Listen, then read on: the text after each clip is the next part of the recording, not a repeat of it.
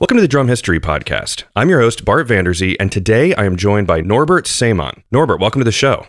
Glad to be here. Thank you. I don't think many people know about the history of Meinl. Like me personally, I've done so much research on all these different companies, and it's funny because I thought Meinl came out in the 80s or the 90s or something, because I just didn't know. And there's, some of the other cymbal companies are hundreds of years old, and you just kind of assume that you don't know. So, but it goes back to 1951, right? That's right. The company was founded in 1951. Yes. That's great. Per usual on the show, why don't we just hop right in and well, first off, what is your role with Meinl? Why don't you tell us a little bit about yourself, and then we'll go back and hear the whole story of Meinl. Mm-hmm. Yes, my role at Meinl is I am the International Artist Relations Manager and Event Manager. Cool. I deal with all our artists, international artists. I have a colleague who handles artist relations for USA and Canada. His name is Chris Brewer. He's working out of Meinl, Nashville. And I handle all the other artists from the other parts of the world.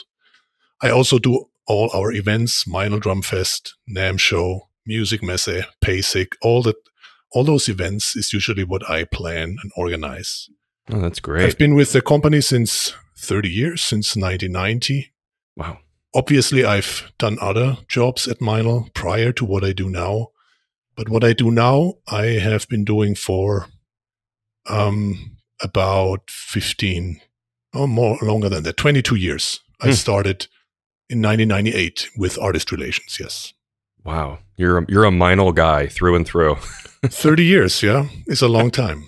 Yeah.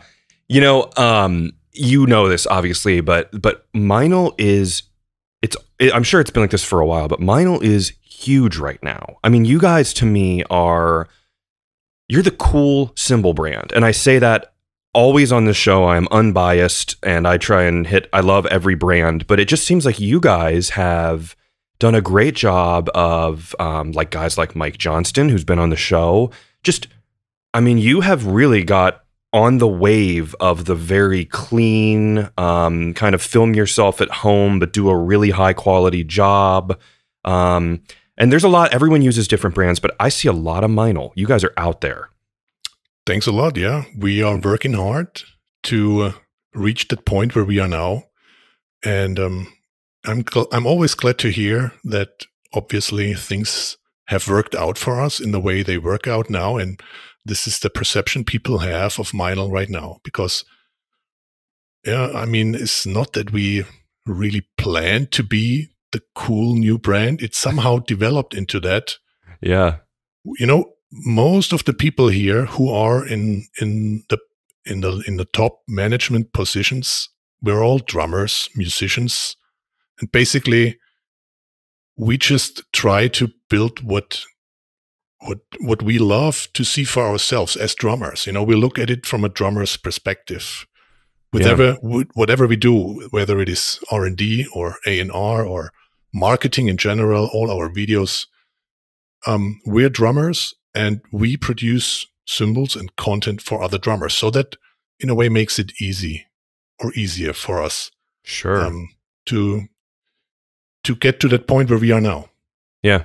Yeah, and you guys, and maybe we'll talk about it further on down the line, but you have a lot of brands. Like I know cymbals aren't really the only thing, if not, they're not the biggest thing that you guys do. Like even down to the, Nino percussion. I teach a 5-year-old right now who's just a buddy, a guy I do work for, his grandson. And I was playing a shaker the other day with him because he's 5 and you got to keep him interested. And I look and it's like, oh my God, this is Nino. And I look around and it's just so much percussion that you guys, there's a lot of categories under your brand. There is a lot of categories, yes. And besides being a manufacturer, we are also a wholesaling company. Like we distribute a lot of brands in the drum industry and also in the guitar industry. Yeah. We import from other countries, like we're the Tama distributor, we're the Ibanez distributor for Germany and other European countries. So, and then we have our own brands, like you already mentioned, the percussion, Meinl percussion, Nino percussion, Sonic Energy, which is like a therapeutical field of like singing bowls and gongs and tuning forks, that world where we are in. And then we have an own guitar brand, which is called Ortega Guitars. Cool. It's only acoustic guitars, but it's our own brand, and we are the brand holder and the manufacturer. And then, of course, there is the cymbal world, which is a pretty huge part of our portfolio. Yeah, but I would imagine. It started with cymbals. Like the first thing we did in 1951 was cymbals. So Roland Meinl, when he founded the company in 1951, that was the first thing he was doing. And now, how did he learn? Yeah. Let's jump in. But so Roland Meinl, Yes. how did he? You don't, and I've talked about this with other like Paul Francis and other cymbal guys of like, you don't just say, you know what? Okay, I'm done working at this bakery. I'm going to go make cymbals. Like, give us his background, and then let's just hop right in. His background is a little different. He was born in 1929 in a small city called Silberbach, which is in Germany, but now it's a part of Czech Republic. 1929. So by the time World War II was over, in 1945, he was 16 years old. Okay. So when he was 16 years, World War II was over. He finished his school, and he did a training as a musical instrument maker.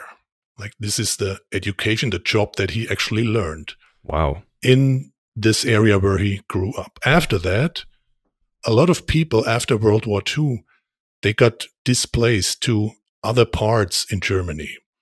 And so did Roland too. He got displaced to a small town very near where we are here now, near Würzburg. And so there he lived, and there he did a job training as a salesman in a local company. That had nothing to do with musical instruments. It was just a local company, and he did a salesman training. He was always traveling back and forth between the area he originally came from, Silberbach, and where he was displaced to in near Würzburg. And he brought like a accordion, and then he brought back some potatoes. So after World War II, everything was really rough, almost. And people had to just survive. They had to survive somehow. And that's how he did it. He traded with musical instruments and groceries and all kinds of stuff. Then he met his wife. She was living here in the city of Neustadt-Aisch. This was, until a couple of years ago, this is where we were based, Neustadt an der Aisch. So he met his wife, and they got married. And simply because he saw a demand for cymbals. With his trades and businesses he was doing, selling and buying musical instruments, he saw a demand for cymbals. Hey, cymbals would be nice to have. Yeah. So the first cymbals he traded were actually cymbals that he bought from somewhere, but those weren't professional cymbals at all. Those were like children's cymbals, toy cymbals. Sure. So he bought those and sold those. But those became more and more expensive, and it got to a point where he said, okay, it's probably better if I try to start to produce them by myself. And that's how he did it. It was all trial and error. His wife and they just went into the basement, and they were cutting blanks around. They drilled the hole by hand. They started to press the cymbal all by hand. And that was very hard labor his wife and he had to do for we're now 52, 53. And until the end of the 50s, this is what they did. Roland's son Reinhold, he was born in 1952. So as a baby, he grew into this environment of hard labor and the parents producing cymbals. Man. This continued until the 50s were over, early 60s.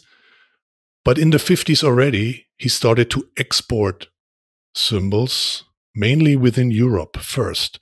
also to the USA already, but the main business was done domestically in Germany, but also within Europe. So that's how it started. And Reinhold, his son, he grew into the company, and from there, it just became bigger and bigger. In the 60s, the wholesale idea of importing instruments from other manufacturers and selling them in Germany became more popular. So I'm not sure if you know the Hoshino company from Japan. Yes. Hoshino is Tama and Ibanez. Yeah.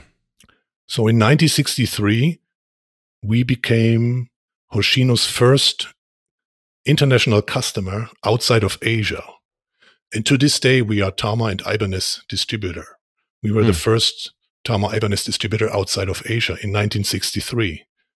At that time also, in 1963, we participated in the first Frankfurt Music Messe that kept running every year until a couple of years ago.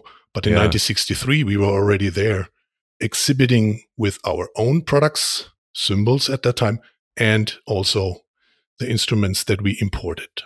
Man, I think so I've done very early on, 50 episodes ago, I did something on the history of the made in Japan, the stencil drums. And it's like the history and multiple episodes I've done kind of pieces together, where there was one where someone from Slingerland, who his dad worked there, Jim Moritz, would say, oh yeah, my dad invited people in from Japan and gave them pictures, and they took pictures of the Slingerland factory and went back, and then we're using that technology. So I think it's interesting to know now that like the distribution of Star drums, which became Tama, which was the stencil drums where they were copying the Slingerlands and the Gretches, and I guess Leedy would be an inspiration as well, but where it was distributed from and where did it come from, and then you guys were in on that. I mean, so you helped get these, because Star, I mean, oh my gosh, I love them. I have a set of Apollo drums here in my house, because you can get these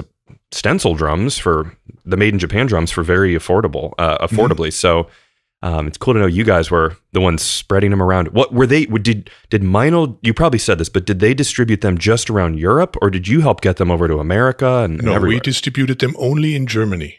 In Germany, okay. Just in Germany, yes. Got it. Hoshino has different distributors in all European countries. Sure. And at that time, we were only for Germany. Now we distribute Tama also in some other European countries like Poland, Czech Republic, Hungary. Got it. But that's about it, yes. It has only been limited to Germany. The cymbals that we were making in the 60s, those were lines like, people probably never heard those names. They were called Roman Mark 70 or Roman Mark 74. Those were the lines we made in the 60s. Those were not professionally sounding cymbals. Okay. Those were made for entry and mid-range drummers. Also price-wise. They were priced entry-level or mid-range.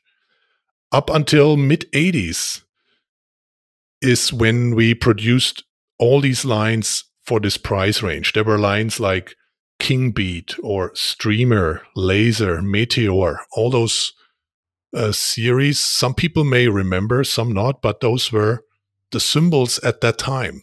They were not professionally sounding cymbals. Our focus at that time was not on the cymbal manufacturing, because we were working very hard to establishing our wholesale business. Okay. And also in the 70s, we started to make percussion. And then that was another huge focus where a lot of time, most of the time and energy went into creating and establishing our percussion brands. And the cymbals, they were, I wouldn't say left behind, but we were not putting enough focus on the cymbals other than making entry and mid-range cymbals.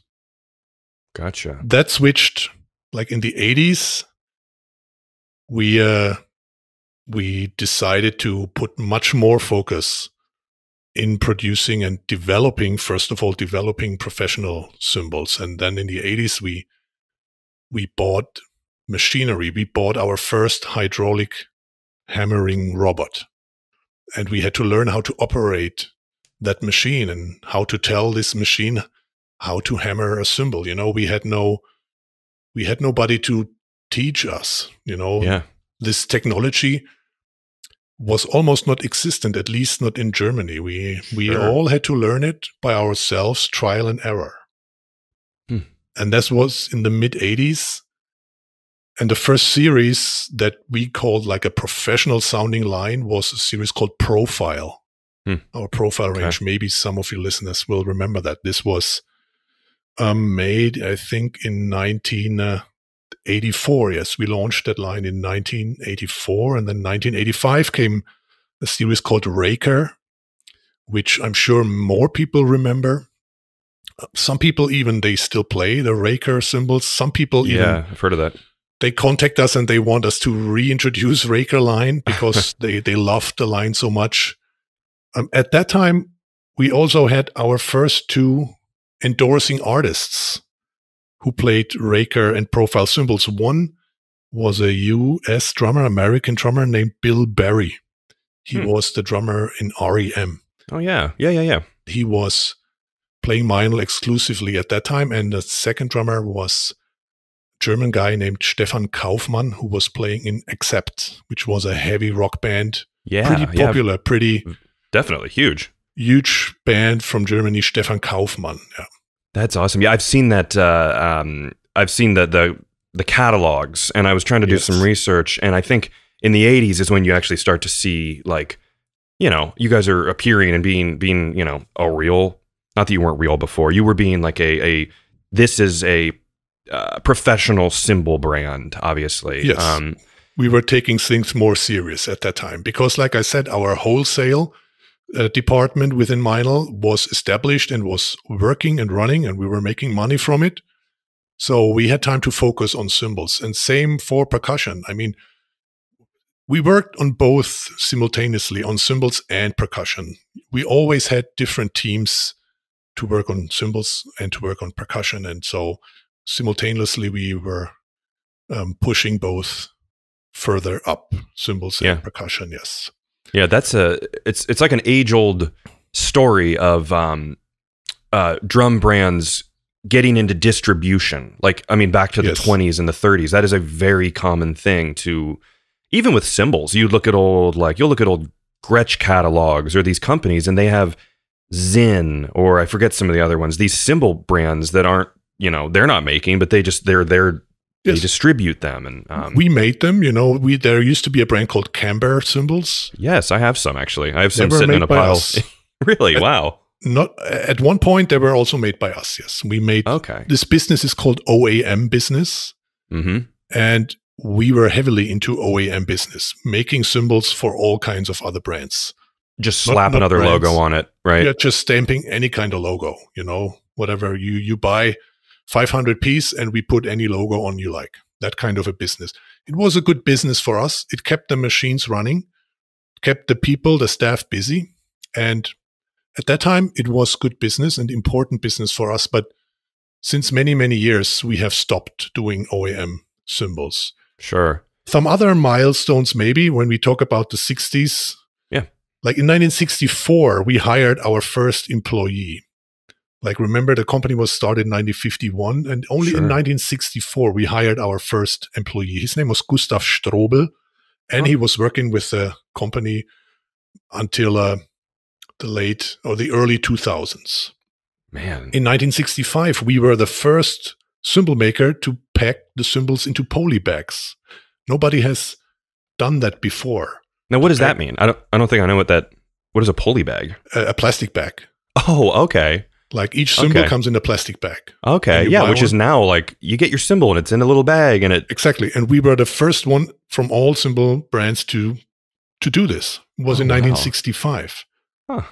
Also, couple years later, we were the first company to introduce pre-packs. Like in 1974, we offered the first pre-packs, like pre-configured cymbal sets. Yeah, and right. To our knowledge, nobody has done that before us. So these were all things we did in the 70s, and then 80s we covered already. Yeah. And before I forget, it just hits me in my going back to the Japanese thing about how you guys would, white label it, where you would print things, different brands on it. That is in essence, and you're working at that point with Star Drums. That is in essence how all of that made in Japan stencil drum stuff worked, where there are so many that have different brand names. Like you come across, and it's basically the same thing where they're distributed by, Hoshino. It would be like the Star, the World's Supreme Quality, all that stuff. You can tell where they're from, but it's just, that's very common, and it seems like a big thing in the 60s where you'd get that. So that's just funny. Good parallel there. Yeah. I mean, I think it was a common thing in the music industry worldwide. Sure. Probably still is. I mean, to some degree, I'm sure. To some degree, yes. I mean, when we talk about cymbals, there are so many brands now, and there are only a few manufacturers, and all these cymbals come from there. There are like Chinese, there are a lot of Chinese manufacturers, and there are a lot of Turkish manufacturers who produce cymbals for almost all of those brands nowadays. Yeah. And so while we're going through the 60s, 70s, 80s, I just want to there's a lot of listeners around the world, but for me as an American guy, I've actually been to Germany. I've been to, I think I was at a train station in Frankfurt, and I don't think I actually went out beyond that because it was just on passing through. But there's just a connotation, and I'm sure it's a good one, and it's well deserved, of everything being very efficient, being very clean, being very well made. That has to transfer over into the cymbal making and the percussion making. So they're competing with, like, when you think of cymbals, like if you just ask someone, they think of cymbals, they probably go, oh, Turkey, right? Even though it dates back to China and it goes back very far. But there's cymbals made in Turkey. There's cymbals made in Italy, obviously, like UFIP. There's cymbals made in China all over. There's cymbals, Zildjian was made in America, Saemann in Canada. What makes German cymbals, if that makes sense? Like, I'm sure it's changed over the years, but was it always like a very efficient, clean process like you guys are kind of known for, going back to the beginning? That's what I would describe it, yes. Okay. How I would describe it. I don't think there is a typical German sound of cymbals. Maybe in symphonic cymbals, but not in jazz rock styles. Okay. But I think there is a German way of engineering and of organizing a factory, and I think we're pretty good at that. We're pretty good at that. Yes. Yeah. Everything in we have a factory in Turkey that is very traditional hand labor type factory, still very modern compared to Turkish style factories, but it's still a very traditional place. Then we have our factory here in Germany that is, you walk in there and you almost don't notice that this is a cymbal factory. It could also be a car factory or computer factory. That's how everything is organized, and the machinery, and how clean everything, at least we try how clean everything is, and the way we organize things. Yes. That's funny. There's worse stereotypes to have than you're very clean and efficient. I take that. We are how you call it? We're not a cheap labor country. We're manufacturing, or the staff is paid poorly. It's not like that at all. It's just the opposite. People here, they earn good money. Everything here is like, as far as like the environmental aspect and everything, all of that is on the highest level, and all of that is expensive. It costs money, rightfully though. But that also means you have to be very effective and efficient in the product. Otherwise, your product is becoming way too expensive. You have to be able to produce it in the most efficient way in order to keep the costs down, in order to be competitive price-wise. So if you have a factory in some third world manufacturing country where none of this is really relevant, of course, you can be less effective but still maintain a competitive price point. Mm-hmm. So that's the difference. Sure. But you're disregarding people's safety and things might not be as consistent. All of those standards, yes, that we obviously have to have here. Okay. Now, is there and we'll jump back into the history here, but is there a specific thing?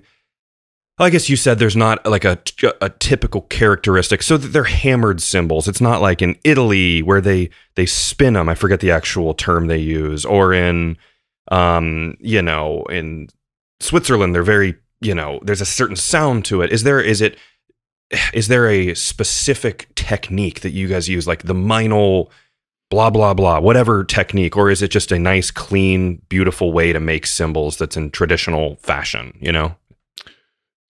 I don't think there is anything special in a German way of making cymbal. We hammer cymbals, not by hand, at least not in Germany, not by hand. There's a robot hammering the cymbals, or we press the cymbal into shape.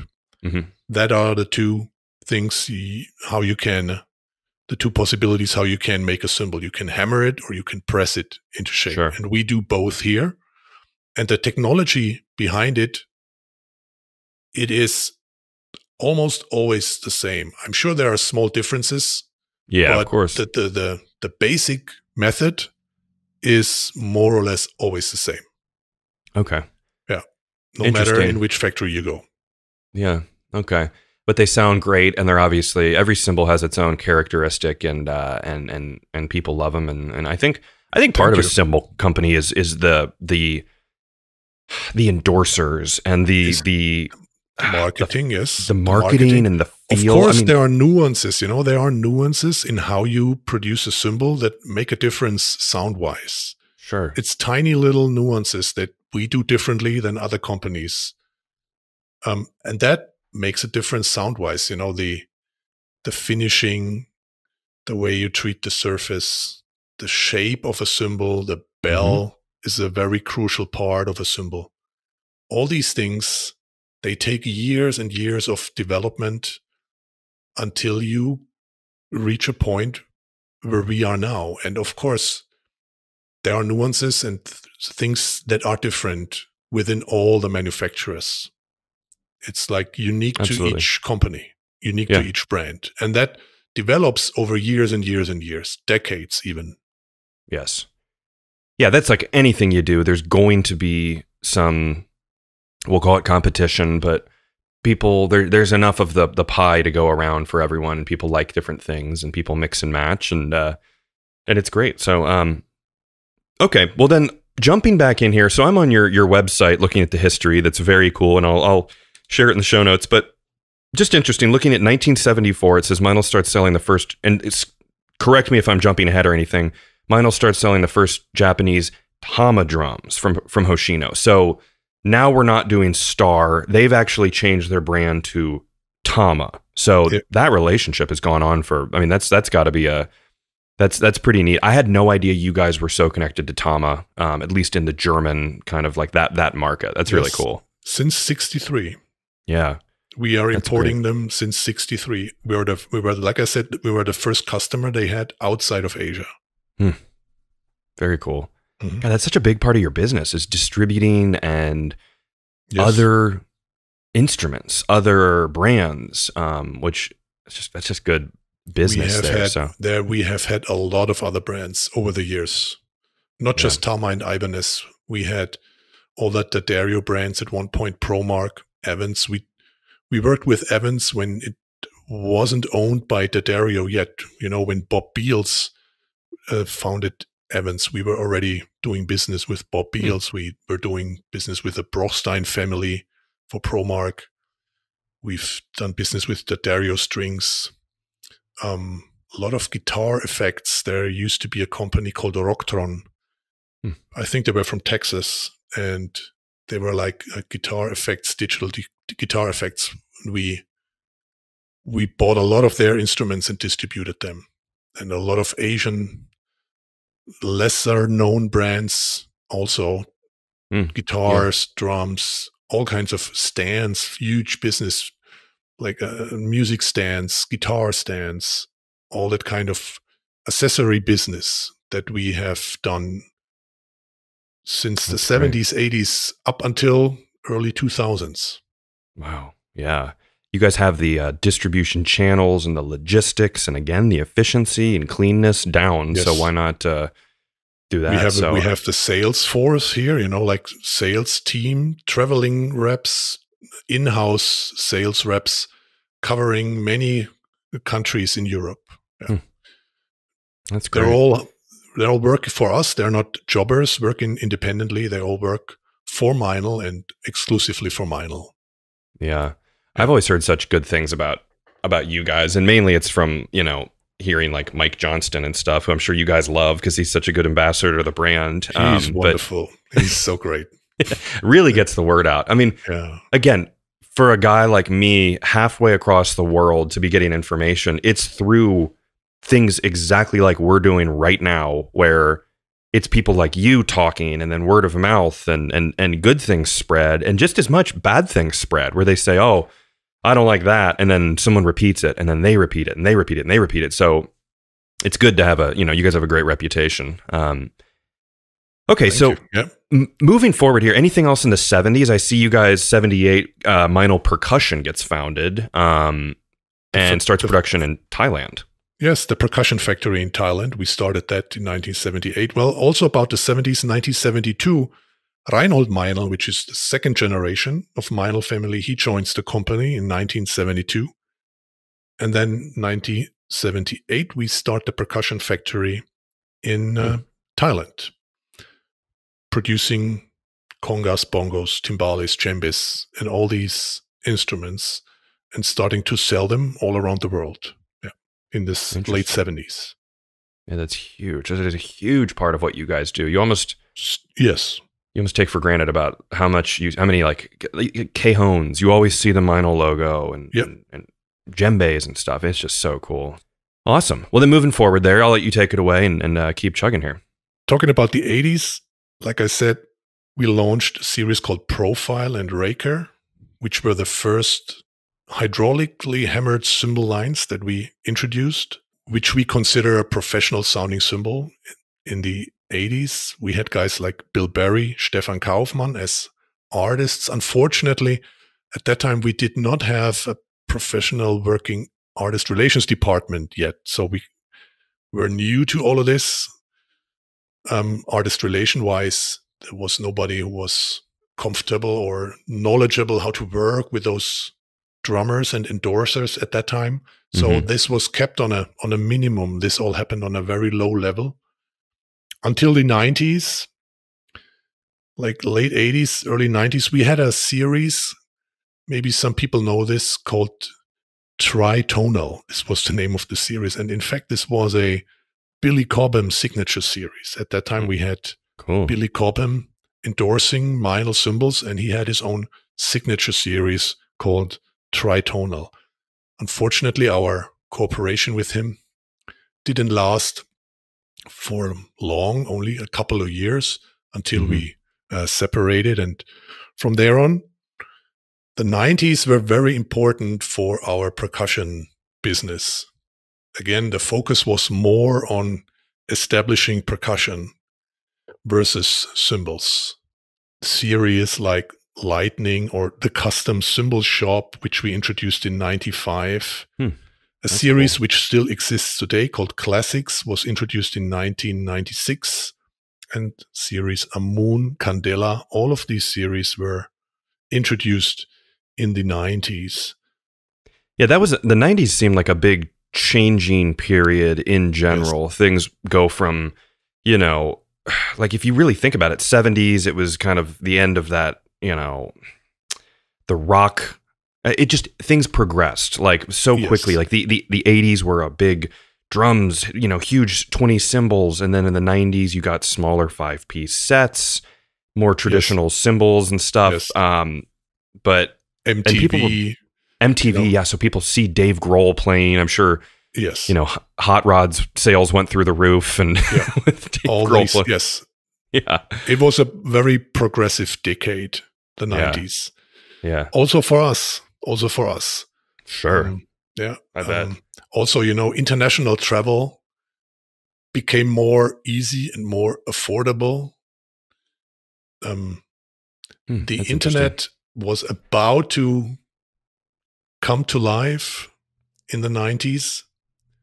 So it was a time where you could foresee some really revolutionary things going to happen.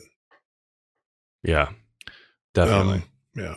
And then for us, in the year 2000, two really significant things happened. First, we founded Meinl USA. Up until that time, we have always worked with distributors in the United States. And on January 1st, 2000, we have launched Meinl USA, our own company, at that time in Miami, Florida, with our own office, our own warehouse, our own staff. So that was a big step towards the American market for us. And it is still the case when you want to be successful globally all over the world, you have to be successful on the American market, because especially in the music and entertainment industry, the world is looking towards America. Everything that is happening there is trend-setting in music, in movie, in technology. So we knew that if we want to make it as a global brand, we have to have the success in the United States. And paying tribute to that, we launched Meinl USA in the year 2000. And that's got to be huge. That was huge. Yeah. At that time, I was moving to Miami. I lived there. I've lived there for 6 months, from October 99 to March 2000, to help launch Meinl USA. Wow, it was a nice time. I enjoyed it. It's different than Germany. Very different. The winter in Florida is, celebrating Christmas on the beach with a Christmas tree is totally different compared to 3 feet of snow in cold Germany. Yeah, completely different. There's no being a guy who lives in a city where there's all 4 seasons. It's sort of weird when you're in a place where there's no snow and it's like, was Christmas yesterday? It didn't feel like Christmas. But so I have a question. So I always want to ask maybe the simple questions that someone who's younger or older or just doesn't know. And I think we talk about distribution a lot. Can you kind of put it, in a nice package? Can you explain the distribution process? Because I think people know, just by nature, we know what it means. But when you say we were using distributors to get into America, and then we built Meinl USA, then we didn't have to use distributors. How does that work? Yes. Just the distribution process in theory. Yes. Good point. That's a good point. Thank you. Imagine you're 15-year-old and you want to play drums, and you go to a store and you buy a set of drums.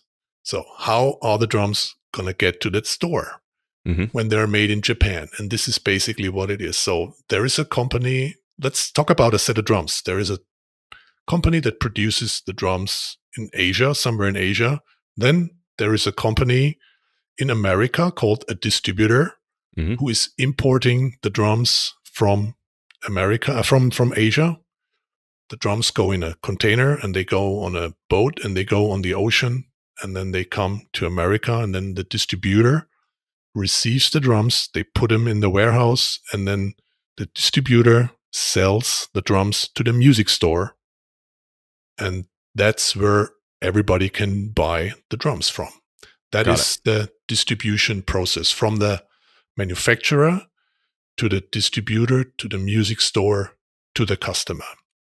That's basically what it is. And when I say we were using distributors in America, meaning we as a German company, we sold a lot of cymbals to one company in the United States, not to each music store, just to one company, and they are the distributor, and then they sell to all the thousands of music stores in the United States. And that's how the distribution channel works.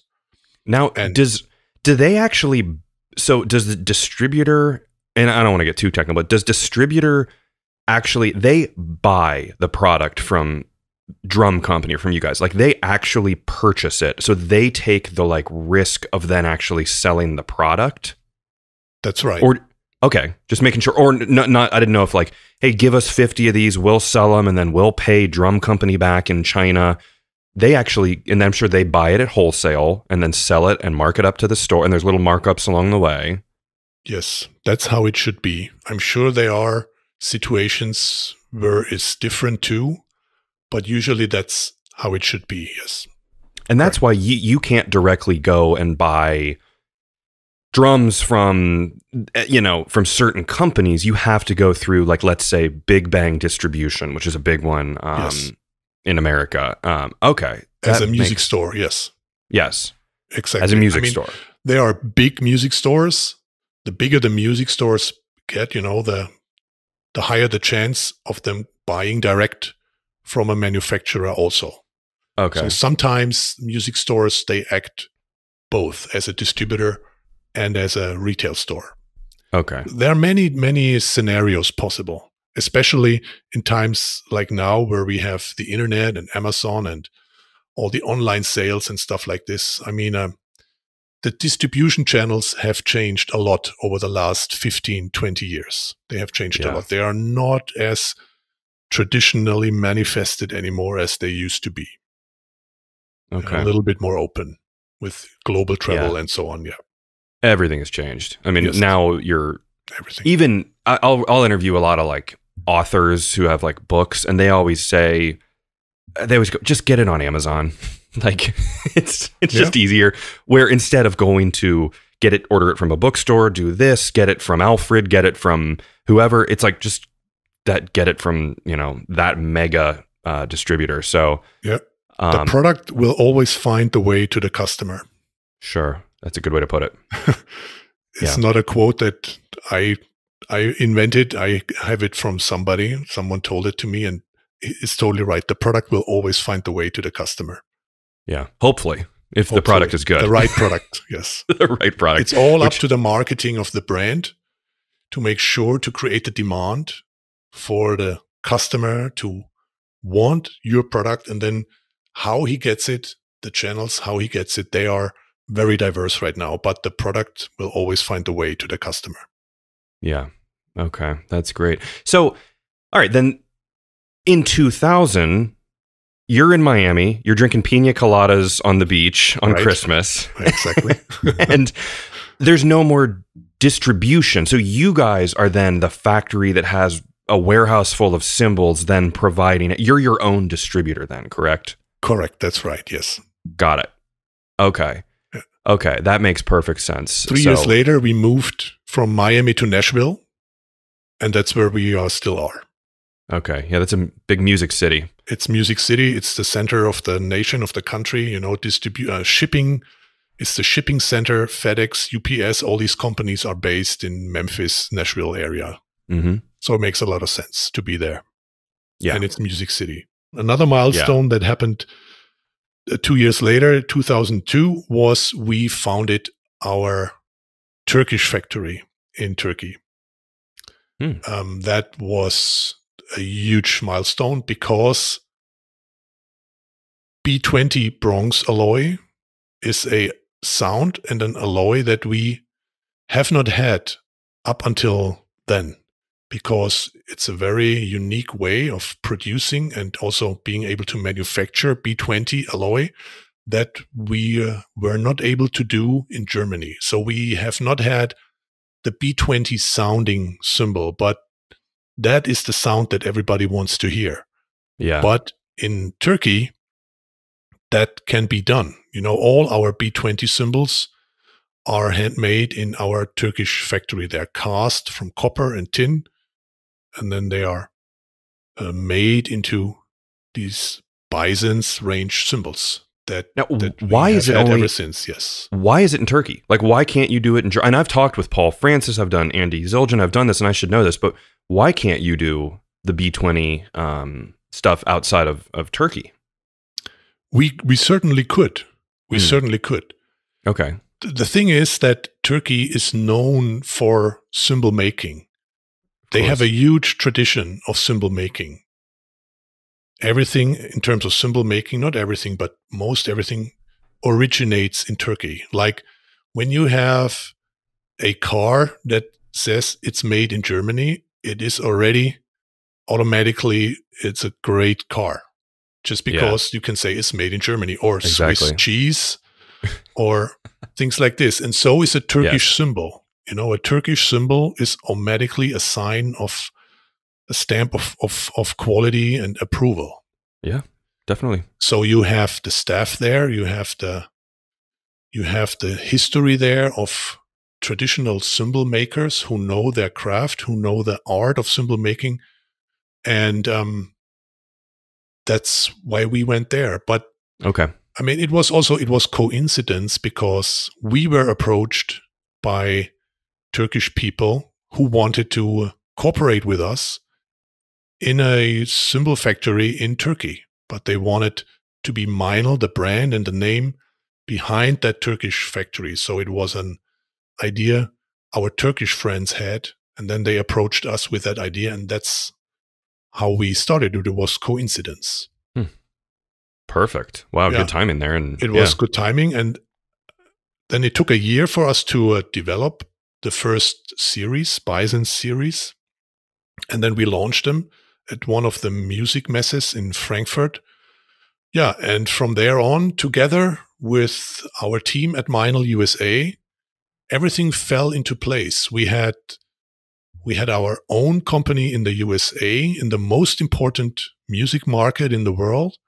We had cymbals that sounded on a quality level like all other cymbals out there, and the sound was one that was appreciated and wanted by drummers out there at that time.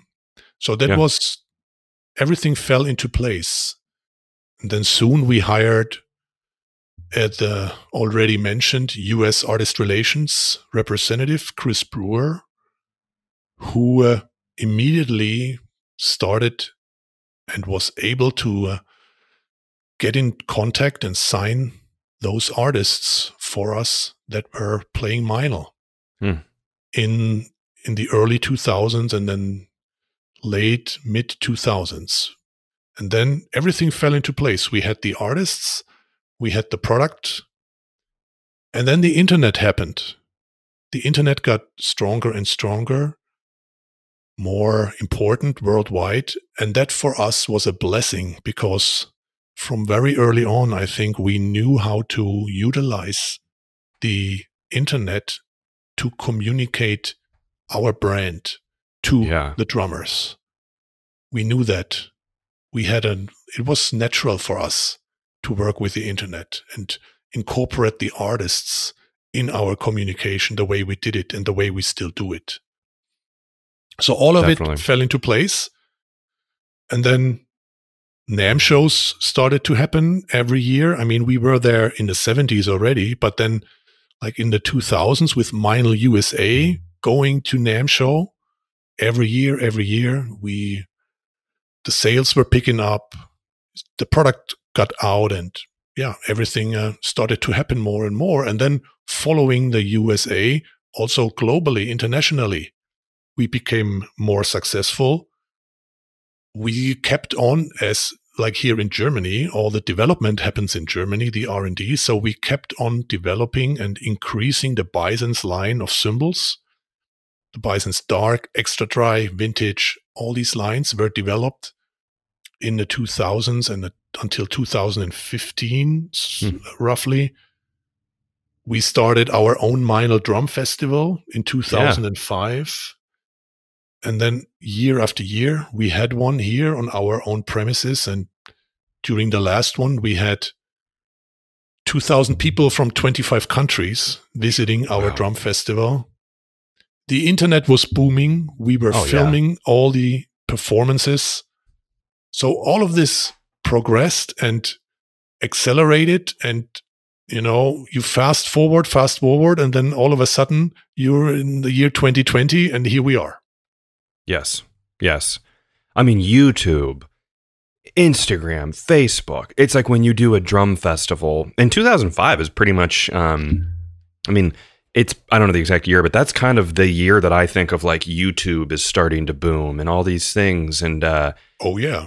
And it's no longer you're doing like a drum festival for 2,000 people. You're doing a drum festival for 200,000, 2 million people who can watch these over and the over rest and over of again. the world, you know, for all of time. For all the time. I mean, like you said, our first YouTube video was uploaded in 2005, and it was from our first Meinl Drum Festival. It was a Thomas Lang performance video that we filmed. That was our first YouTube video. Quality-wise, it is terrible. Not Thomas playing, of course, but the production. But still, it's still on our YouTube channel. It was the first video that we uploaded there. Yes. Yeah. Oh, wow. And I'm sure it's got millions and millions of views. Oh, yes. Oh, yes. Oh, yes. Everyone loves Thomas. That's funny. Yes. Wow.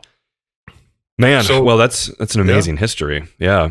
Yeah, it's amazing history, you know. And in the meantime, we developed symphonic cymbals. We didn't have symphonic cymbals. That was another very very big and also important step for us to step into this world, the classical symphonic world. Mm-hmm. This was 2009. One of our all-time favorite best-selling cymbals, the Sand Ride, Benny Grebb's Sand Ride, was developed with him in 2009. You know, and all of these steps, you know, they make the following steps much, much easier. Everything you do afterwards becomes much easier because you have developed and created a sense of trust within the community. And yeah, it just makes many, many things easier to accomplish. Yeah.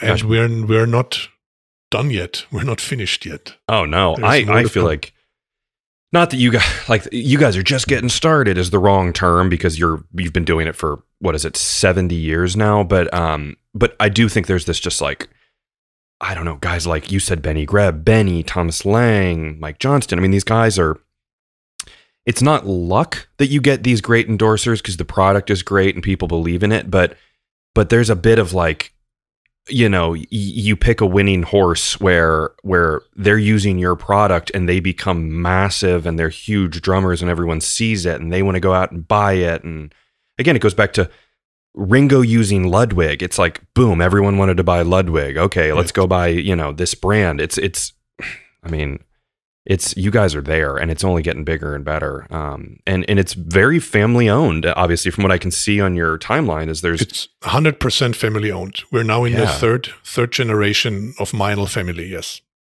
Wow. That's awesome. I love hearing that instead of it being, you know, we're just a company with a, you know, bunch of guys at the top who don't care about it. And it's just a board that gets together. It's not like that at all. I mean, It's a family business, and it shines through. It comes through in many, many things. When you work here, when you spend time here, like we have like Reinhold is the second generation. Reinhold's wife, her name is Ingrid Meinl. She also works in the company here, and a lot of our staff here, a lot of workers, they refer to her as Mom Meinl. That's awesome. It's because she looks after her people for years and years and years. So it really is a family vibe that we have here. Wow. I'm here since 30 years. There are people here since 35, 40, actually 50 years. People are working here. Wow. And we see each other every day for at least 8-9 hours a day. So I love it. That's awesome. You're a lucky guy. And both you and I've never met him or talked to him, but Chris Brewer, you guys both have, again, it's just funny how people hear these things through mediums like podcasts where you guys the two of you have a very good reputation. And thank you. And just, you know, and I'd say bad reputations spread just as much as good reputations. So it's You guys have a very clean and good reputation, and you're a competitor, that's for sure. You know, when I signed Benny for Meinl, nobody knew who he was. I mean, let's say not a lot of people knew who he was. Yeah. But not a lot of people knew who we were either. Yeah. So it's like we grew together.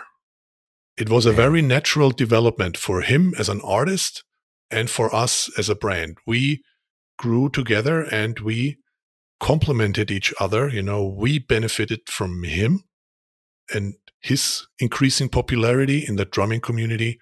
And at the same time, he benefited from us in us developing his sound that inspired him to play a certain way he plays. Benny wouldn't be Benny if he didn't have those sounds available. Yeah. And we wouldn't be Meinl without people like him. And I'm mentioning Benny, but this goes for literally almost every artist that is in the spotlight in our communication. It's the same story with Mike Johnston, with Calvin Rogers, with Annika, Benny, all these guys. You know, we grow together, and that's a very natural thing and also authentic, and people believe it. It's not let's, you know, maybe you can call it like a fake marketing. It's not like this. It's very honest and genuine and natural. At least that's how we try to be. Yeah, and I'm a big believer in anything you do. You can't buy that. You can't do it overnight. It has to be developed over time. It has to be earned. And that's with music. That's with work. That's with, again, I do audio engineering. It's like with audio engineering, you have to do 50 jobs and screw up 10 of them, and then do 100 perfectly and have problems and to know what you're doing. So that's awesome. Step by step, small steps, one at a time, but very continuous steps. Yeah. Yep. Absolutely. Well, Norbert, normally we say, why don't we tell people where they can find you? Google Meinl, you'll find it. For anyone listening and there's people all over. Maybe someone's not as familiar. It's Meinl, Meinl cymbals. Obviously, there's Meinl.de, right? Or I guess we could just do Meinl.com. Probably redirects you, I would imagine, right? No, sorry. Meinl.com is a coffee maker from Austria. Okay. That has nothing to do with us. There's a company called Julius Meinl from Austria, and they make coffee. That has nothing to do with us. People find us on Meinl.de, which is like the corporate page that we have. It doesn't tell you anything about our products. If you want to know about cymbals, you go to meinlcymbals.com or meinlpercussion.com. This is how you can find us. Obviously, we are on all social media platforms available. Instagram, Facebook, Twitter, YouTube. Anybody can find us there. And then I always mention this. There is this one email address that everybody can very easily remember. And this email address is info@meinlcymbals.com. And that goes straight into my inbox. And I personally respond to each email that is gonna come through on this email address, info@meinlcymbals.com. Man, that's great. And I've learned from the show growing in popularity, and I absolutely love talking with everyone and getting emails, but it is very time consuming. So I think that's a great thing where you're taking the time to actually, like, you know, talk with people and answer questions and do all that and give your email out. So good stuff. I think it's very important, you know. Absolutely. If I want to know something from another industry, another brand that I'm a fan of, and I send my request, I expect an answer in a timely manner. And that's what they get from us. Yeah. Yeah, I can tell you, I don't get that a lot from some people I reach out to where I say, hey, I'll blame it on COVID, but it's like, let's do a company history. And then I don't ever hear back. Don't blame it on COVID. Yeah, it's COVID and I'm answering people. It's too easy to blame everything on COVID. Yeah, that's so true. Yeah, don't blame it on COVID. Okay. No. Oh, great. Well, that's awesome. This has been amazing. I've learned so much. I feel like I fully know the company now, and really, that's great. I love again, hearing more about the made in Japan stuff. Again, building these histories of other little subcategories. Like on a lot of episodes, I'll learn about what was going on during the wars and what was happening then and in England and this. And so it's really cool to piece this all together. So great, Norbert. Well, thank you so much for being on the show. And my pleasure. Thank you for having me. Sure. My pleasure. And I encourage everyone to go out and buy some Meinl cymbals and percussion and not the coffee. That's not them. It's good coffee too. I bet. I'm sure. It's good coffee too. Cool. Just keep playing music, no matter what kind of music. Just keep playing music. Yes. That's keep important. playing music. Yeah. All right. Thanks, Norbert. You're welcome. Thank you. If you like this podcast, find me on social media at Drum History, and please share, rate, and leave a review. And let me know topics that you would like to learn about in the future. Until next time, keep on learning. This is a Gwyn Sound podcast.